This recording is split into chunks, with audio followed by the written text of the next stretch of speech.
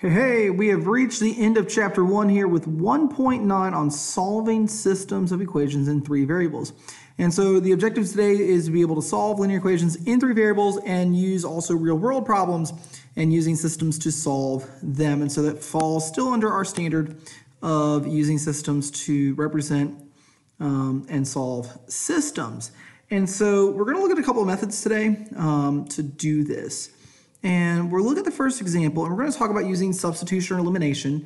And it's the same idea as we do in Algebra 1, or even when we did it a few sections ago, to get the variables together to eliminate.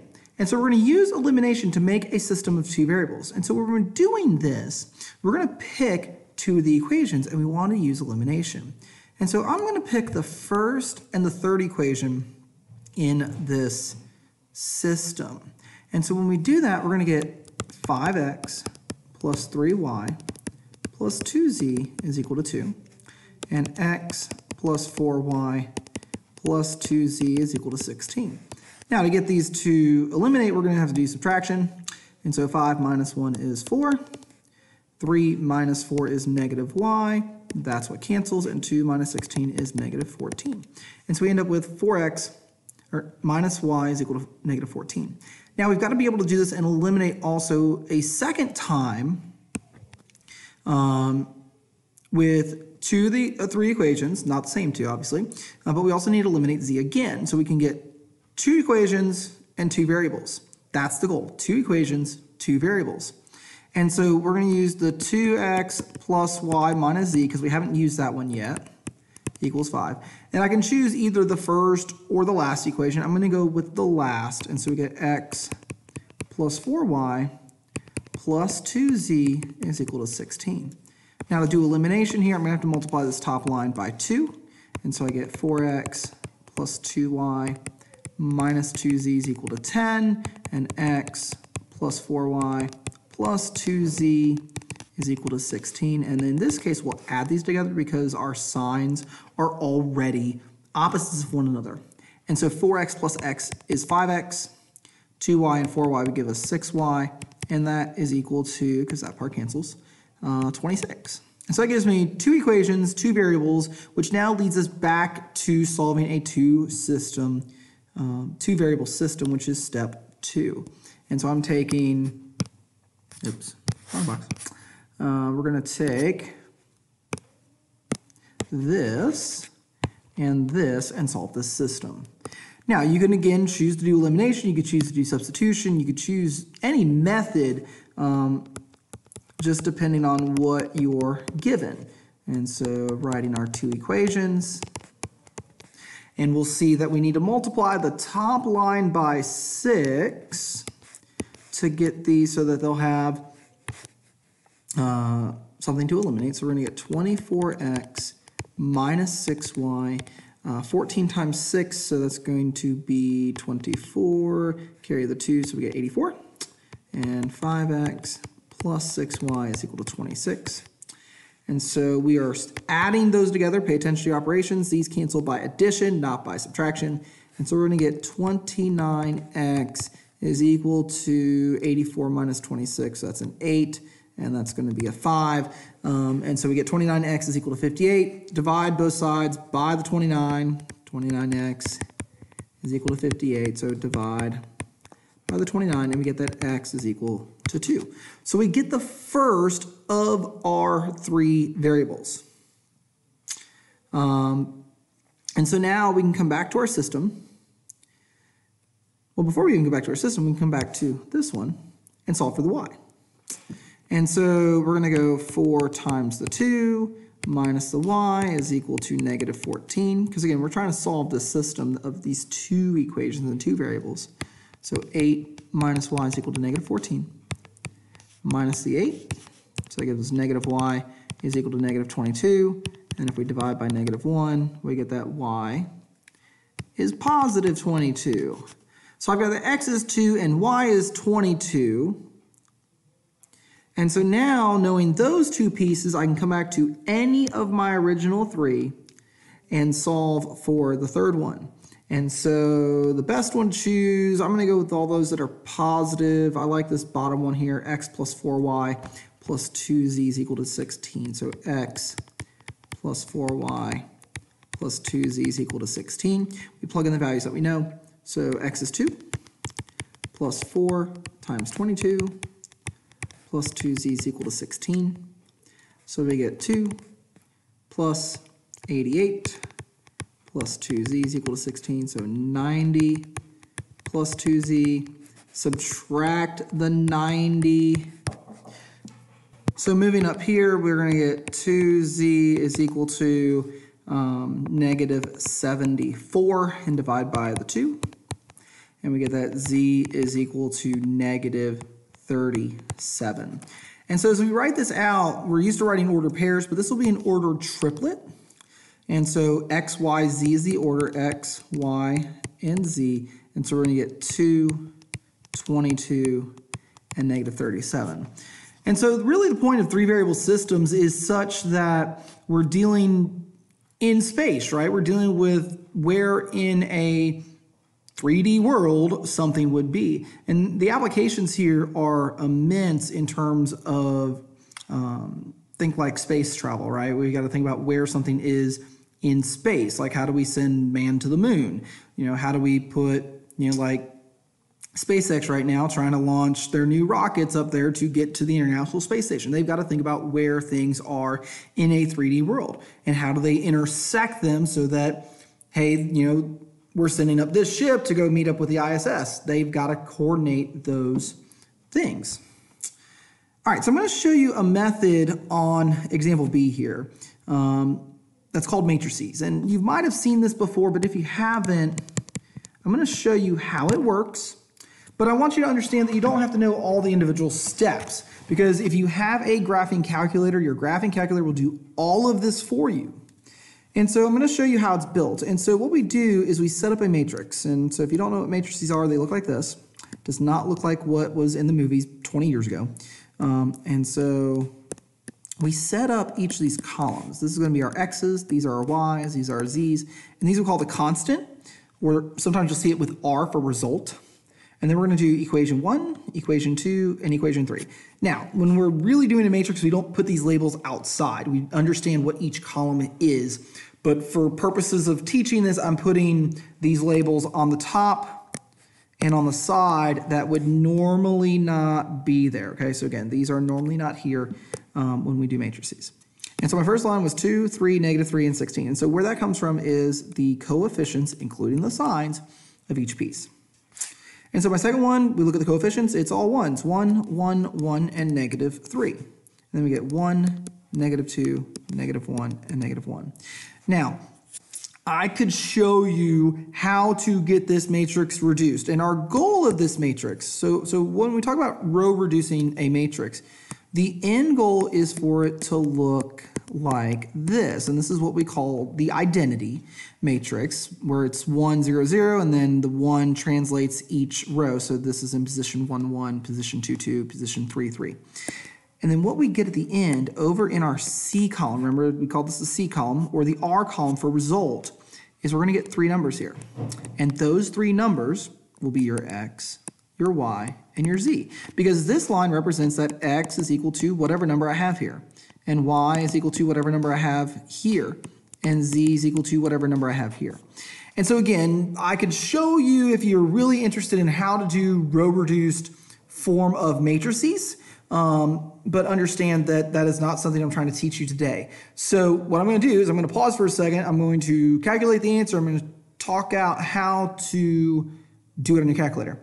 And so the first step is to hit second and matrix, and you'll see a button that's typically labeled MTRX, or it'll have matrix with the I in there. And you'll get a menu that just shows a bunch of letters in brackets. And so we'll just pick the first one, and it's matrix A. And we'll arrow right over to edit. And so we'll hit enter. And then we have to enter in what type of matrix we're doing. And so it's always by the number of rows and the number of columns. Remember, rows will go across, and so there are 3 rows. And there are 4 columns. And so this is what we call a 3 by 4 matrix. And so then we enter in all of the things that we had put into our matrix here into the calculator. And so you're going to just enter through all those numbers, putting them all in. And so once we've done that, we're going to go back to our home screen. So we're going to hit second and quit. And our matrix has been saved in the computer, in the calculator. And so now we're going to hit second and matrix again. But now we're going to do arrow over once to math. And we've got to tell it what math property we want to use. And the one you're going to go down to is R, let me use a pen, oh my goodness. It's the day of errors as I do this one, RREF. This is the one you're looking for, RREF.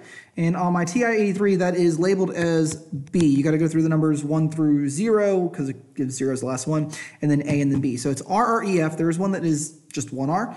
You want the second one. And so we're going to hit that button, hit enter, and it'll put that on your home screen. And then you're going to hit second matrix again, and you've got all your matrices there, and you'll see that A has a 3x4 matrix in it. You hit enter, and so now it'll say REF parenthesis matrix A. When you hit enter on that, it will row reduce echelon form your matrix, and you'll see this on your screen, and it gives us a -1 here, a 2, and a -4. And so what that means is that my ordered triplet, because remember we got an X, a Y, and a Z, is -1, 2, and -4. And so when we think about the coordinate space, and it's really hard to describe over video or describe just drawing a picture, but what our coordinate plane will look like is this. So we've got our traditional X and Y here. And depending on what context you're in, we'll switch where the X, Y, and Z are. But you have 3 planes, and so think about it this way. So the flat plane, if you think about like the floor, the 2 walls would be X and Y. So think about like the back corner of the room or the front corner of the room and call that your origin point. And then, going to the right would be going positive, going to the left would be negative, and going through the wall is negative and coming towards you is positive. Again, thinking about your axes going positive and negative. But we've got a third dimension, right? We're not just 2-dimensional things. Don't go back to, the feelings movie. Oh my goodness, I can't even think of it right now. Where you got joy and sadness and anger and all them. It'll come to me later and you'll probably tell me in the comments. But then the third axis is Z, right? And so we have X, we have Y, we have Z. We have 3 dimensions in our world. And so we can find that point. And so if this was -1, 2, and -4, it'd be back on the X-axis, going right on the Y-axis here, and then it'd actually be below the floor, right? Because we're at -4, and depends on our units of where we would be. And again, like I said, that's how they determine like where something is in space. Even when you think about our latitude and longitude system, it's a 2-dimensional representation of a 3D world. Your third dimension would be altitude. So you have your latitude and longitude defined in positives and negatives for north, south, or east and west. But you'd also have your altitude either above sea level or below sea level. And so we could talk about our position here at school with, what our latitude and longitude is in the same idea. And so matrices is a really good way, again, talking ACT, SAT here. If you're given a matrix problem and you need to get the solution, or if you're given a systems problem, even 2-variable systems can be done this way. It's a quick way to plug it in with your coefficients, which are constants in standard form. That's the key. It's got to be in standard form. And then plug it in, do your row reduced echelon form, it gives you the answer. And it will save you a lot of time on those tests. All right, so we've got 2 others here. We're going to look at these 2 real quick. And again, we're looking at if it has no solution or infinite many solutions. And remember, the key to those type problems is that we're looking for when we either get something that is not true, that would give us no solution, or we get something that is a true statement, like a number equals a number, the same number, and that would give us infinitely many solutions. But what that means in 3 dimensions can mean different things. Because sometimes what that means, depending on the variables that we're dealing with, is we've got a single line somewhere in space. But what that could also mean is that we're dealing with a plane in space. So we're dealing with some plane that cuts across our coordinate plane. So it might not be the flat XY plane. It might be some sheet that cuts across all our axes at some point. And so when we solve this system, again, matrices, I love matrices. I will tell you that this will be your lifesaver for this lesson today. If you have a graphing calculator, this is going to save you so much time. The only thing I ask you in your assignment is that you show setting up the initial matrix and show the resulting matrix, because that will show me that you have actually done the work for this. And so let's look at what this results to. What we'll see is our matrix actually doesn't come out to this. What it comes out to is we get this third one that gets us 0 here, and we've got, actually, this would be negative 2/3 in for the z here, and we've got this negative 5/3 in for the z here, and then when we go over to the right, we've got a 1, a 3, and a 0, and so we end up with a 0 row. And what that means is that this function is really x minus 2/3 z is equal to 1, and y minus 5/3 z is equal to 3. And so we end up with a system that doesn't define as a c or a z point. What it means is that we end up with a plane in the coordinate plane, right? Because this is a 2 variable line in coordinate plane, so this would be a line that would eventually cross the x and z axis. Remember what we talked about the other day, right? This would be a line that crosses the y and the z, and so it's defining two lines that are intersecting like this.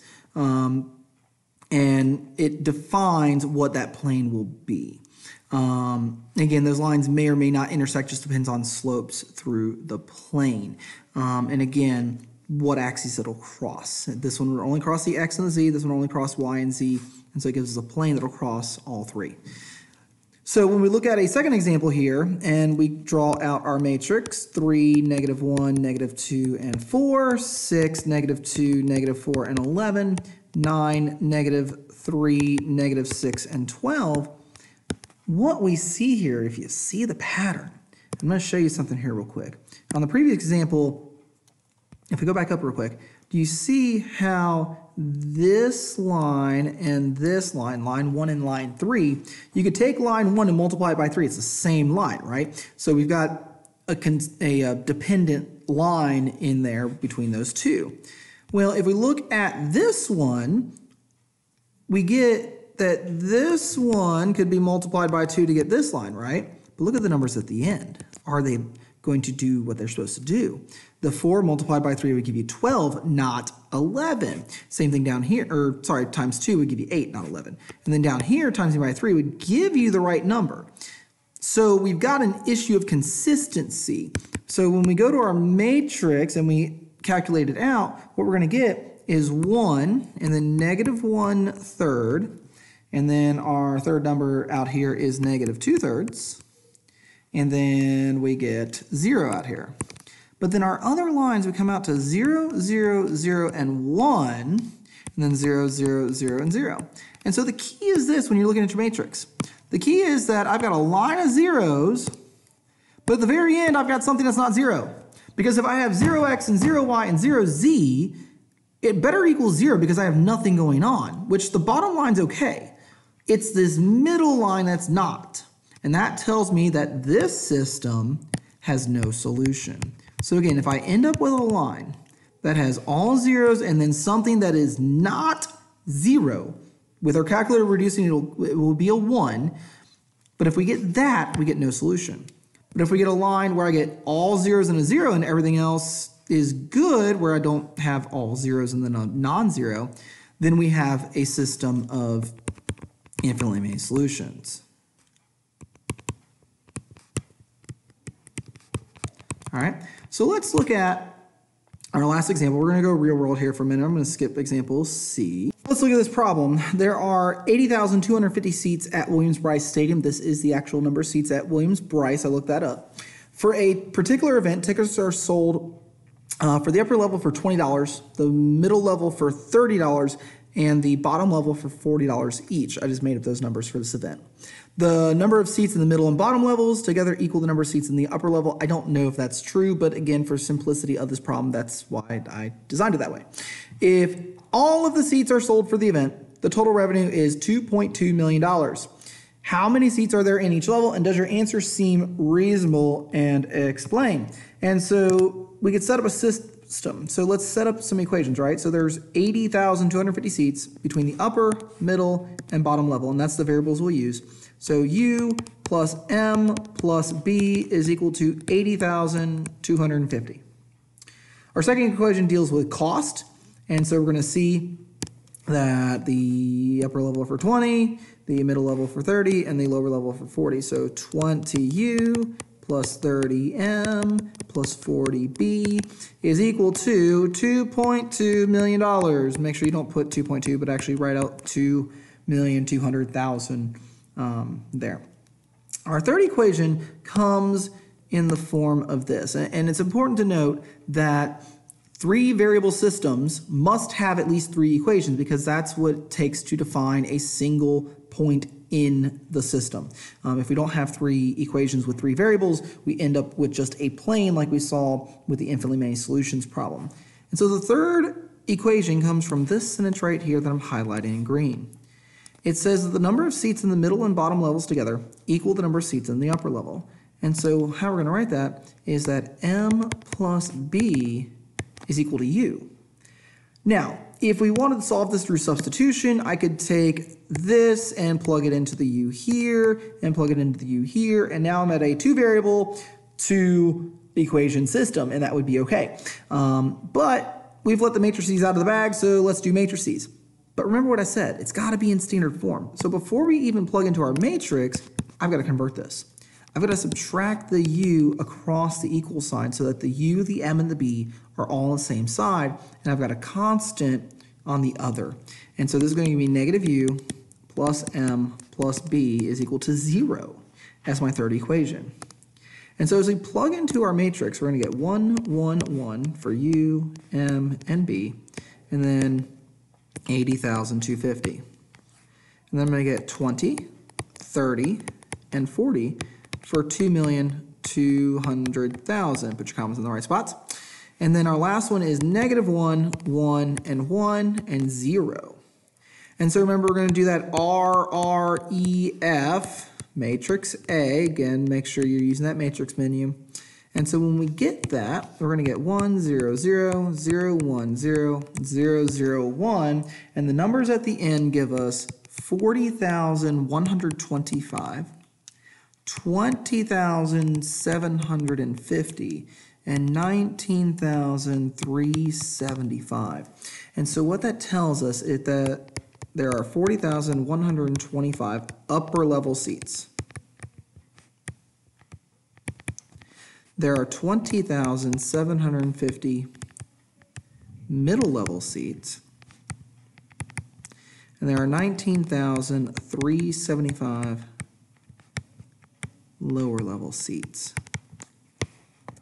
Now we can check a couple things. We know that we were told that the middle and lower levels had to add to the upper level, and so 20,000, 19,000 is 39. But we see here 7 and 3 would give us a 0. That's going to give us a 1 to carry. So this does carry over to 40,125. So that part verifies. We could plug into the other two equations and solve that as well to double check our answer completely.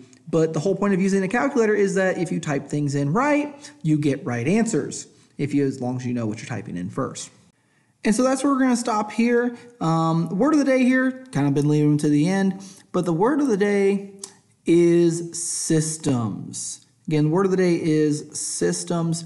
So again, if you got questions, ask, you know what you got to do, but use your calculator wisely on this lesson, because that's going to be the big thing. If you know how to use your calculator, or if you need help using your calculator and how to do this, it makes these problems really, really easy, and you don't have to do all this by hand. Hope you have a good one. Bye.